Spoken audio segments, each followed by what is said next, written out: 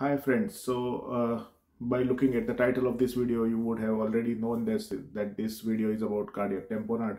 However, I would like to start with a case scenario rather than the conventional way we usually start our lectures with. And this is a 48-year-old gentleman who presents to you with complaints of giddiness, and on examination you notice that the patient has raised JVP, patient is clammy, patient's heart rate is 125 per minute, blood pressure is 80/40. On auscultation the chest is clear, and on detailed history you get a history of long-standing alcohol intake, but nothing really exciting apart from that. You order a chest x-ray, ECG and various other blood tests. The ECG does not show anything, it shows sinus tachycardia. The x-ray shows this finding, and it looks like a cardiomegaly or a globular heart. And you ask for an echo at the bedside, and the echo shows the following finding.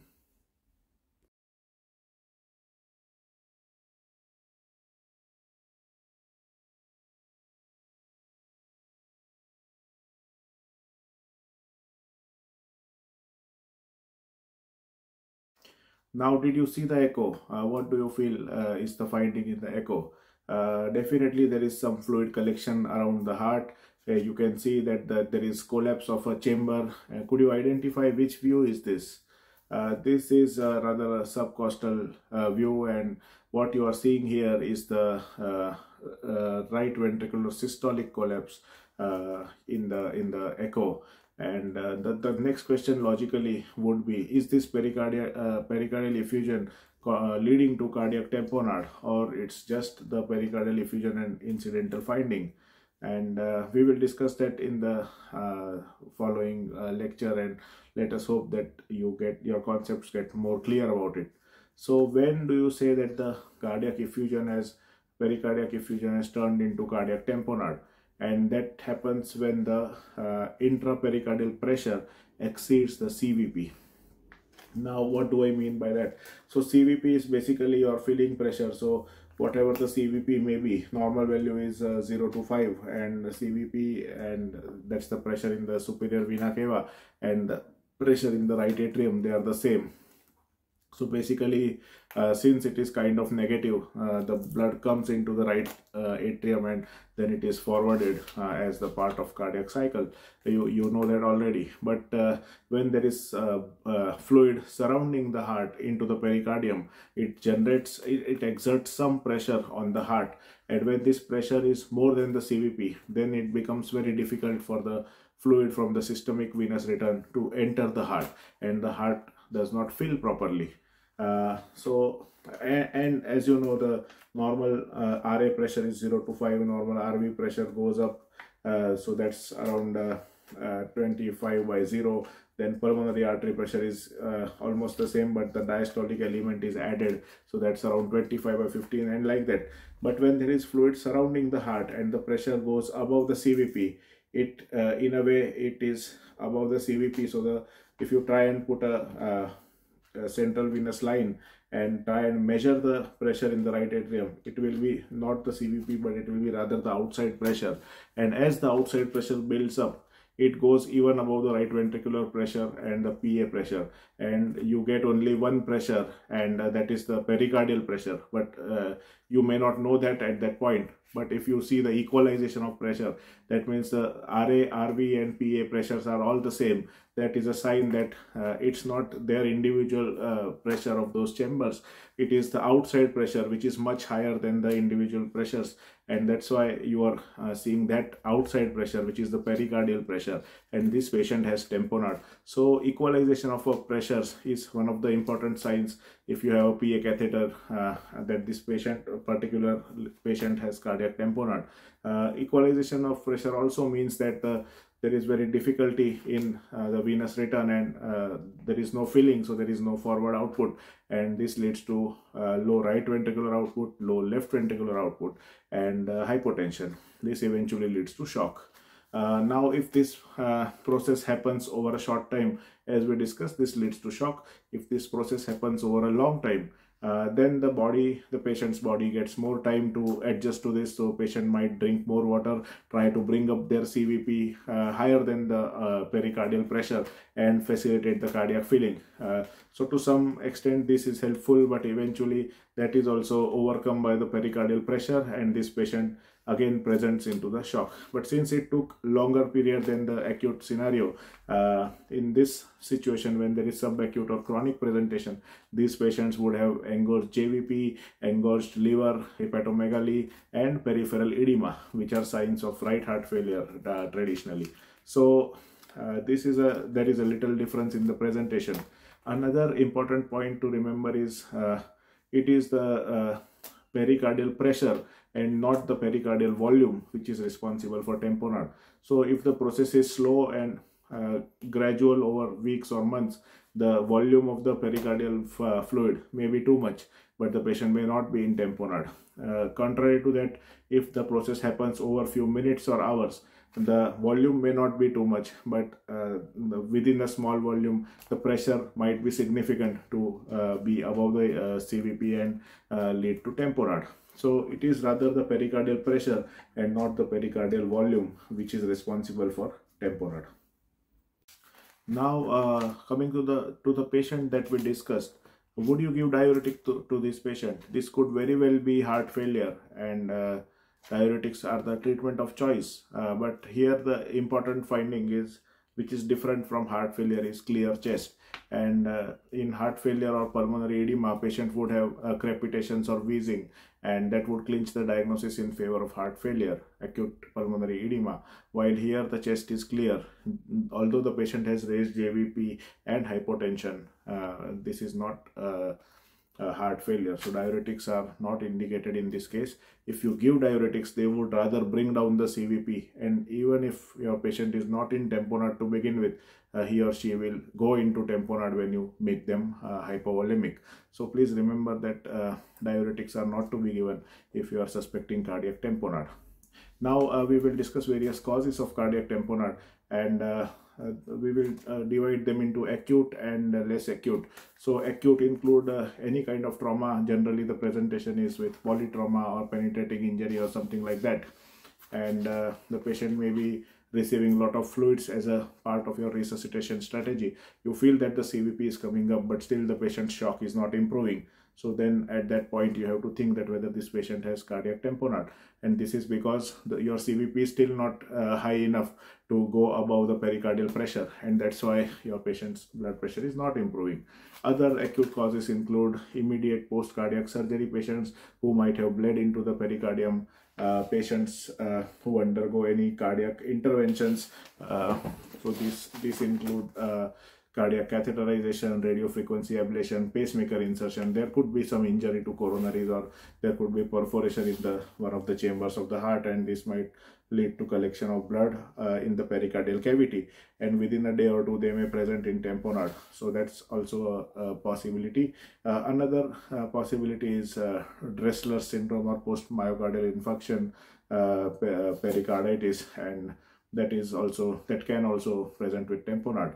And probably one more to discuss is a rupture of the cardiac chamber or rupture of the aorta, which may lead to collection of the blood in pericardial cavity. However, in this situation, if you put a drain, it's not going to help, rather it will help the patient bleed more and bleed early to death. So if there is a suspicion of rupture of aorta or rupture of cardiac chamber, the treatment of choice there would be surgical rather than putting a drain. So these were the acute causes. Now there are certain causes which are subacute or chronic, and these include infective causes, which may be viral myocarditis, any bacterial infections, tubercular pericarditis, fungal infections. It could be malignancies. So these include malignancies of lung, breast, esophagus, lymphomas, leukemias, malignancies involving liver and pancreas. These all can present with pericardial effusion and tamponade. It could be a connective tissue disorder like rheumatoid arthritis, ankylosing spondylitis, SLE, they all acute rheumatic fever. They all can present with pericardial effusion and tamponade. It could also be endocrine, like hypothyroidism, and drugs, various drugs like procainamide, phenytoin, isoniazid, minoxidil. They all can, as patients on anticoagulation, they all can present with cardiac tamponade. Also, you have to remember that long-standing uremic patients, patients in congestive heart failure, can also present with tamponade. Acute radiation therapy can lead to pericardial collection and tamponade. Post cardiotomy also, patient can present like that. So these are the basically the various causes. Now, since we are suspecting this patient to be having tamponade and we have done the echo, there would be certain signs which will clinch the diagnosis for us. And in this case, as you are able to see right ventricular systolic collapse, you will normally see right ventricular and right atrial systolic collapse. You will see plethora of IVC because of the venous return not being able to enter the heart. So there would be distended JVP as well as distended IVC. However, the most important sign to remember is diastolic collapse of the right ventricular free wall. If I want to explain it to you simply, in diastole, the right ventricle has to expand and fill with the new blood to push it forward. And when it fails to expand during the diastole because of the pressure outside, the cardiac filling gets compromised. The systolic collapse is also one of the signs, but it is not very specific because still in the diastole it is the chambers are expanding, the right sided chambers are expanding and filling to some extent. But if there is diastolic collapse of the right ventricle, that is a very important sign to remember. So that's about the signs in the echo. Now, if your echo is showing signs suggestive of cardiac tamponade and your patient has a high pretest probability of having cardiac tamponade, next thing that you need to look for is pulsus paradoxus. And pulsus paradoxus is typically exaggeration of a normal physiological finding. When we take a deep inspiration, there is drop in the systolic blood pressure. When we take a deep expiration, there is little rise in the systolic blood pressure. That is a normal physiological response. Why does this happen? So if you look at this figure, you know that when you take deep inspiration, the intrathoracic pressure becomes more negative. There is more entry of the blood into the right side of the heart. This improves the right-sided filling, and because of that, the interventricular septum is pushed towards the left ventricle, and this leads to drop in the left ventricular output because of pushing of the septum to the left side, decreased filling of the left ventricle, and decreased left ventricular output. So when you monitor blood pressure, which is a reflector of left ventricular output, there will be drop in the blood pressure at the end of deep inspiration. And when you exhale, the reverse happens and there is improvement in the blood pressure in the because of the left ventricle output improves. And that's a normal physiological response. This movement of septum and ventricles helping each other is known as ventricular interdependence, and we have discussed that in one of our videos on right-sided heart failure.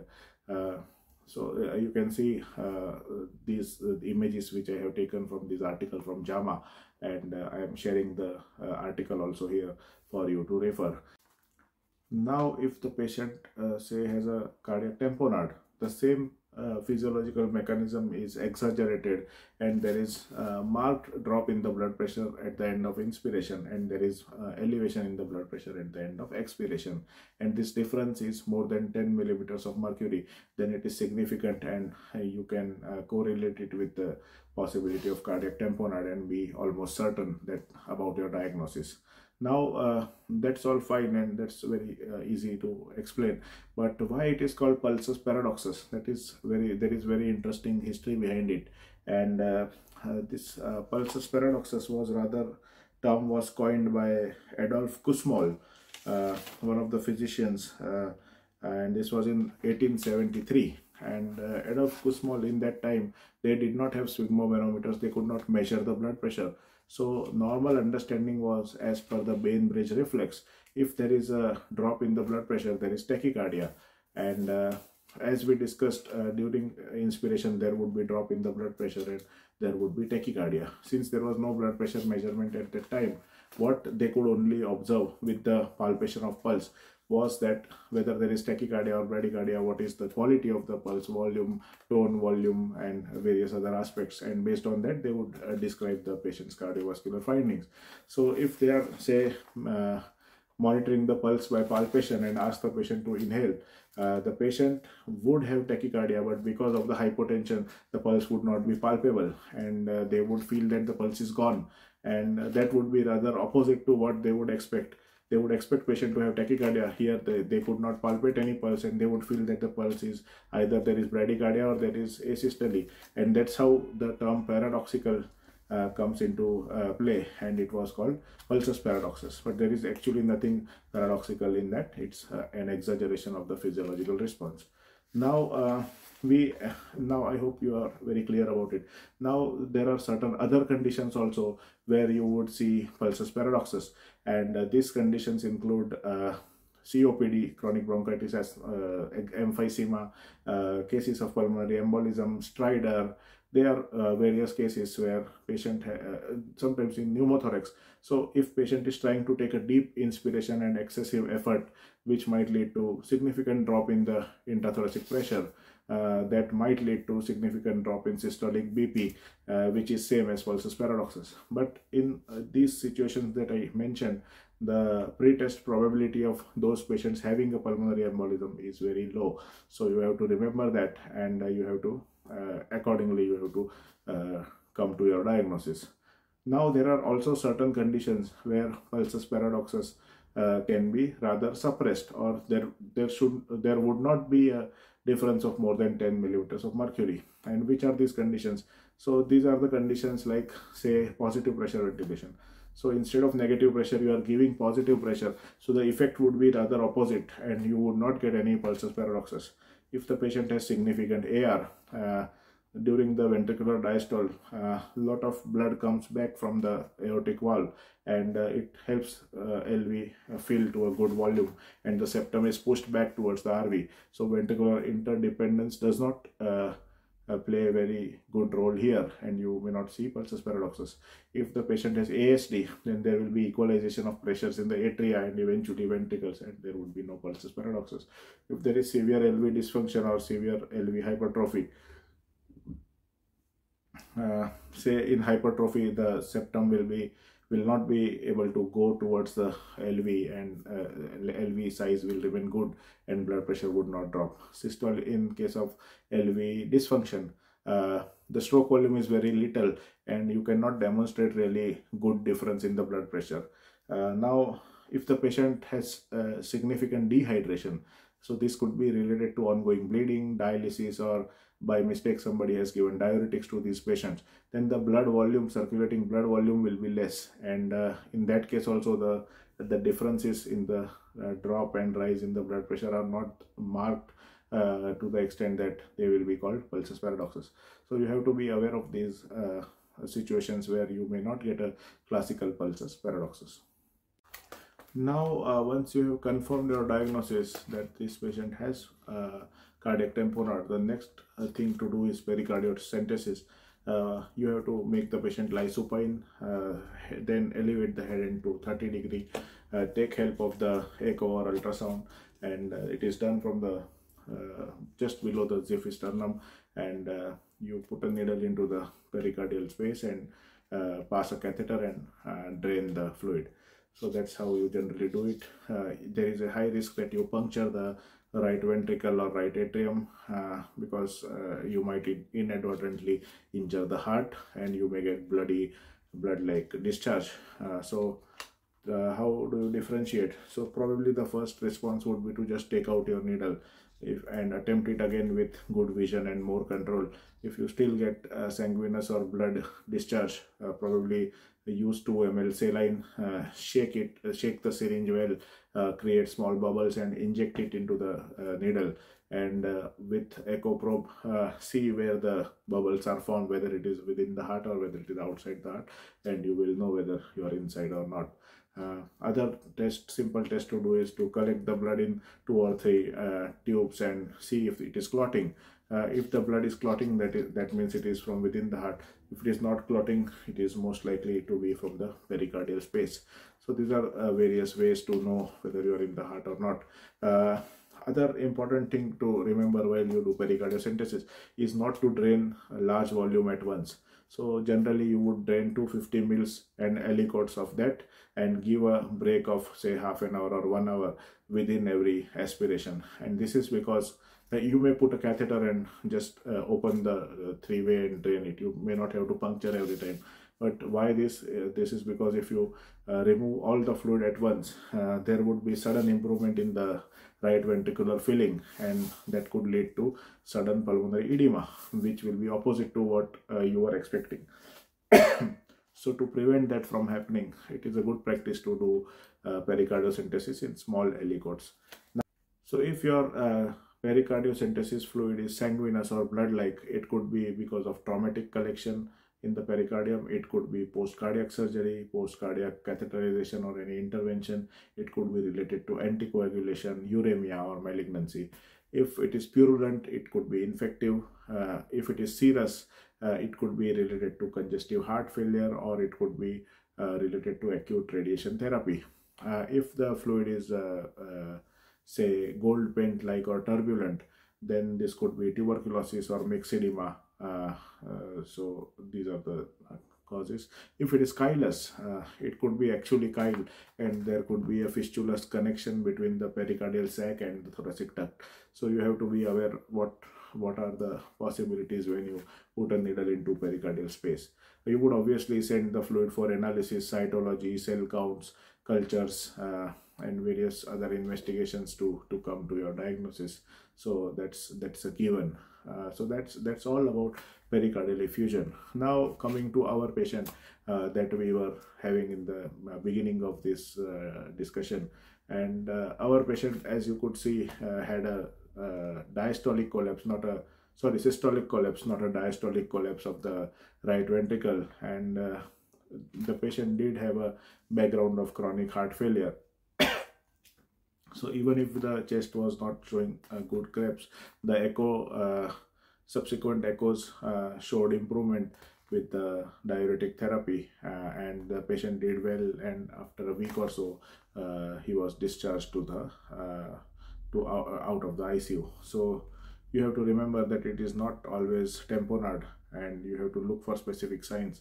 Another thing which I missed in the initial discussion is with the pulse oximetry plethysmography also you can see pulsus paradoxus. You may not need an arterial line all the time, and our patient did not have any pulsus paradoxus. Our patient, when we put an arterial line, also did not show any pulsus paradoxus, and that's how we ruled out the possibility of tamponade. However, we had it in our mind, and when we gave diuretic therapy, we had a fear that probably we could precipitate tamponade if it is just an effusion. But patient's BNP was very high, and gradually we repeated the echo every day, and gradually we noted that the pericardial fluid is coming down, and the patient was eventually discharged. So this was about cardiac tamponade, and I hope you liked this video. Till we meet in the next video, it's goodbye from my side. So this was about cardiac tamponade, and I hope you liked this video. Till we meet in the next video, it's goodbye from my side.